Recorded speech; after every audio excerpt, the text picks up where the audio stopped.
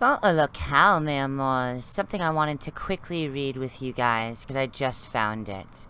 This is a tweet from, Mr. Matt Drange, referring to Cloudflare's CEO, Matt Prince. Well, you'll see. Let's read it. Team. Earlier today, Cloudflare terminated the account of the Daily Stormer. We stopped proxying their traffic and stopped answering DNS requests for their sites. We've taken measures to ensure they cannot sign up for Cloudflare's services again. This was my decision. Our terms of service reserve the right for us to terminate users of our network at our sole discretion. My rationale for making this decision was simple.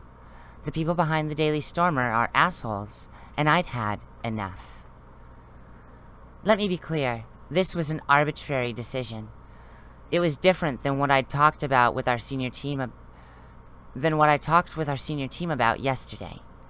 I woke up this morning in a bad mood and decided to kick them off the internet. I called our legal team and told them what we were going to do. I called our trust and safety team and had them stop the service. It was a decision I could make because I'm the CEO of a major internet infrastructure company. Having made that decision, we now need to talk about why it is so dangerous. This is why I want to share it with you guys, because this guy saw what he did. He had a moment of clarity amidst all of his anger, amidst his bad mood. It only gets better from here. I'll be posting something on our blog later today.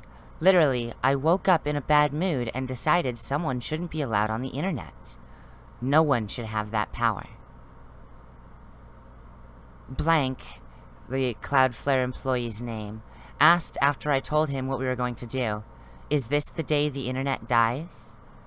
He was half joking, but I actually think it's an important question. It's important that what we did today not set a precedent. The right answer is for us to be consistently content neutral.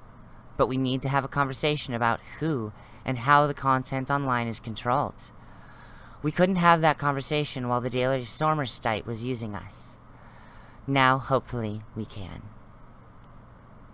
I'll be publishing a blog post with all our thoughts on this issue in a few hours. Until then, I'd ask that you not talk about this externally. Oops. This, of course, again, is an internal letter from Matthew Prince, the CEO of Cloudflare, and he is very clearly shaken up by his own actions taken in the absolute furor, the fever pitch frenzy that the Silicon Valley, that tech has taken to seem better for diversity, right? This is, I mean, it's absolutely stunning, because he's almost there. He's not quite there. Right at the end, he says, the right answer is for us to be consistently content neutral, but we need to have a conversation about who and how the content online is controlled. He still wants to be able to control the internet, right? Sorry, I'm just itchy. It's been a long day, and yeah.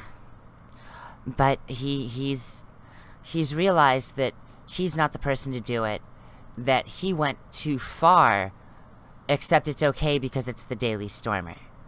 Of course, I disagree with him on that point, not because I think the Daily Stormer somehow deserve to be considered right. Yeah, they're stupid assholes. But you deal with stupid assholes by letting them hear silence until they give up. I know this because I'm a stupid asshole, and that's how a lot of people deal with me. So, Cloudflare, do recognize this is a turning point, and you're right on the money with just how risky what you're doing is. Am I gonna say you shouldn't have taken down the Daily Stormer? It's your company. You can do what you want to do. But there are going to be repercussions. And not just financial. Social repercussions. Repercussions you yourself are aware of that you made apparent in an email I honestly never should have been able to read. But let's face it, shit gets leaked.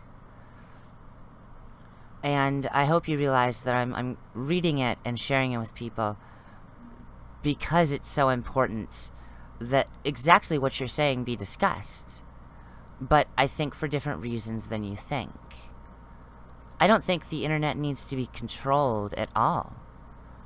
I think the internet makes a perfect place for corporations to be as exactly sociopathic as corporations are, and abstract that away from people. Have the social and general impacts of corporations lightened by making their competition place a truly equalizing battlefield. But, you know, that's my opinion based on research into economics and dogamics, so we will get into those subjects again on another time. What I want to talk about for this moment is the fact that Cloudflare is actually my host. And I need to know, Matthew Prince. I need to know, Cloudflare. Are you gonna take my shit down? Am I an asshole? Because I'm absolutely a troll.